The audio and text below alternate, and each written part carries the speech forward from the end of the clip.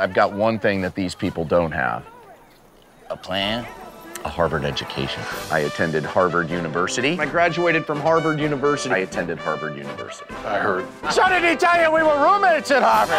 Roll! I graduated number 327 in my class. I know of Harvard. Most people do, I'm not surprised. A Harvard double major in criminology and comparative literature. At Harvard, I took a ballistics course, a toxicology class, animal husbandry, handwriting analysis. You don't know any of these things. These are like, what?